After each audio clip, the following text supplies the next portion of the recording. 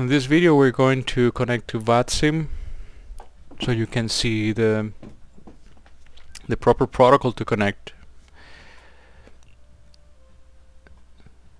You have your Euroscope open, click on connect. The very first time that you get to use your Euroscope, these fields will be blank. They are populated now because I have already logged into the network, and then once you do it the first time, then it saves the information, and the next time you log in you won't have to include them.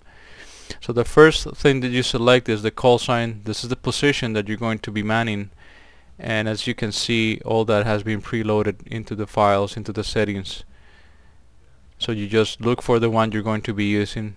Again, in principle, the right way to do this is that if you haven't checked through any other method who is online, you need to log in as Subserve. So that's the very last option. You scroll down, you log in as Subserve, you type in your credentials. This, as you can see, is automatically selected. You're an observer, so the facility is observer. Then the rating, you need to select your rating. In my case I am S2. And the server, depending on where you are, so you need to select the server that is closest to you. Connect to VATSIM, that needs to be checked. Then you have three fields of information. Those are text strings that you can use to include different information. Some controllers add here that if they want to receive feedback, so they type in their email address. The range, it has been automatically retrieved. It is already linked within the settings of the files themselves. As soon as you select the position, it will automatically set the range according to VATSIM regulations. So this is something that you shouldn't move or change. Proxy connections. This is useful if you have two monitors and you would like to run simultaneously Euroscope on two screens. So you need to make sure that the proxy server is running as it is right now. Simulation server. This is because Euroscope has a simulation tool. It can act as a simulating platform for training purposes. Login and playback. That's it keeps a log of all your action. It asks you, or it lets you know where it's saving that file, which is a text file. You can change that as required. So in this case, since I'm logging in as an observer, I don't really need all this information. I'm logging in as an observer because I want to see if anyone is online or not. So once I've done all that, I just click connect. Connects, and the first thing it does is that it opens up automatically the voice, the comms. So that way you can decide which frequency you're going to be monitoring. I'm going to close it momentarily because that is not the intention. But as you can see, now that I logged in, it's giving me a couple of pieces of information. You noticed that this list on the top right of the screen already populated with some information. Right there I know that Seattle Center is online. I know that there's a supervisor online, but I also know that there is no one else in Vancouver. So this is the usefulness of this. Right there you know if there is someone else or not. So in principle, if there's no one, so you can log out and then log back in using the corresponding call sign and logging into the position that you have been authorized to control. It also shows you, if you see on the left, on the bottom left, the meters list has been populated. I'm going to drag it here so we can see it, and it has been populated with, you see all the airports and all the airports that are included within the area that you're going to be controlling.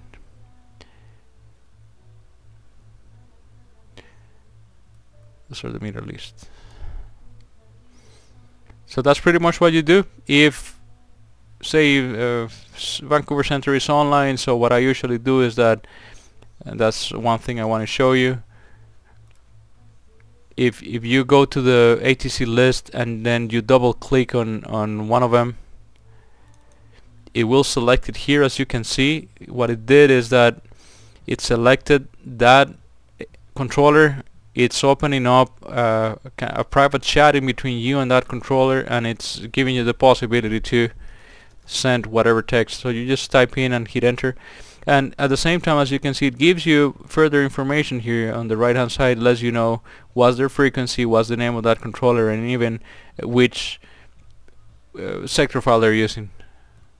In this case is Seattle Center. I don't need to talk to Seattle. If you want to get rid of that, you click escape, and if you want to get rid of this private chat, you double click on it and it gets rid of it. And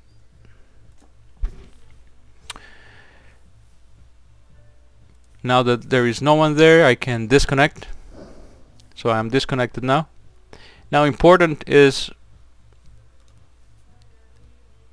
you need to log off, and you need to allow at least 30 seconds before connecting again.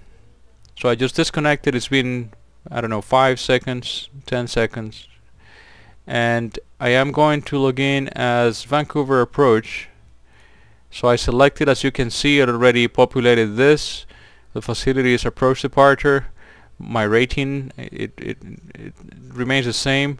It automatically adjusted the range for that position to 100 nautical miles. Again, this is linked to VATSIM regulations, so don't change this. But now I can do that, and after you've learned how to work through this dialog boxes, you can log off, select the call sign that the position you're going to be manning, and log back in, and you can click connect within 10 seconds. Don't do it. You need to wait at least 30 seconds. Because if you do it in less than 30 seconds, it will connect you to the network and you won't have any issues. It will work. But it will keep the previous connection. You know, in a way, it waits 30 seconds before getting rid of the connection that was established when you connected first. So if you don't wait 30 seconds, you reconnect, you're going to get a supervisor texting you saying how come you're logged in twice, once as an observer and in this case as approach, and you're going to wonder what's going on, and that's the reason why. So wait 30 seconds, 35 seconds best, and now you're ready to go back. So it's been more than 30 seconds since I've been explaining all that, so I should be good.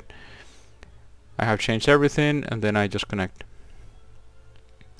It will ask you for this. It didn't do it when we logged in as an observer because we were just observers. It will always ask you, it's letting you know, well, you didn't put information regarding when you're planning to log off. It just wants to confirm if that's what you want to do. Yes, I don't want to indicate when I'm going to be logging off. But remember that per VATSIM regulations, if you're logging in, you need to stay online for at least 45 minutes. If you won't be able to stay online for 45 minutes, don't log in. Or log in as an observer and just watch the action. So in this case, I want to leave that empty, and I say yes, I want to continue with that empty. And now, as you can see, the logo changed. It's letting you know that it's connected to VATSIM. And here we're now you wait a couple of seconds, and as you can see, what it did now is that it's showing you the area you're controlling. So now that changed. You can see the green background indicates the area outside of your airspace. The black background indicates the area you are controlling. The boundary of the area remains green if there is no one controlling that area right beside you. As in this case, this is Vancouver Center's area, and as we verified previously, Vancouver Center is offline. That's why it's showing it in such a way. But as you can see down here, that border, it has a cyan color. So that is letting me know that there is a controller down here. and therefore this is a border which will require a handoff, and that needs to be coordinated accordingly. And the nice thing about this is that, as you can see, for Bellingham, this is Bellingham Airport. When Seattle Center is online, as it is right now, Seattle is in charge of assuming the tower's responsibilities for Bellingham. And when the aircraft depart from there, they are airborne, then we get the handoff and we take care of them. Same with landing aircraft. When they are going through our airspace, we are controlling them. If they're going to be landing in Bellingham and Seattle Center is online, then we need to do the handoff. So this is the nice thing about this. These borders let you know. And there's another nice feature about handoffs as well, which we will be going through at a later date. That's how you connect to VATSIM. And on the next video we will be setting up the audio. You need to set up your audio preferably before you connect to VATSIM, but we will go through that so you can rest assured that your comms and your audio is working properly. Now I'm just going to disconnect. Again, this is just a test. I should have stayed connected for 45 minutes, but the intention was not to provide ATC today. The intention is to assist our fellow ATC interested in using Euroscope on learning the basics of it. It's connected, and we're gonna move on to the next video. Thanks for watching.